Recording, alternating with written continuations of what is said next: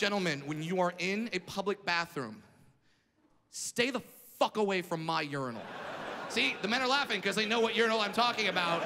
The women are like, he has a urinal? Yes, I do. I have a urinal. And it's required by law. There's always 2 or 3 urinals that are way up here, and there's always one that's way the fuck down there. That's my urinal. You do not use that urinal. That is reserved for me. That is reserved for your 5-year-old son, Zachary. And that is reserved for any man with a 2-foot dick, okay? That is all. Now, in this airport bathroom, it's all open urinals. Guess which one urinal is being taken up? Mine, all right? And then I just had this moment where I couldn't take it anymore. So I just looked at the dude. I was like, excuse me, sir. And he turned around, and this is exactly what he did. No exaggeration. He just turns around and goes, no fucking way.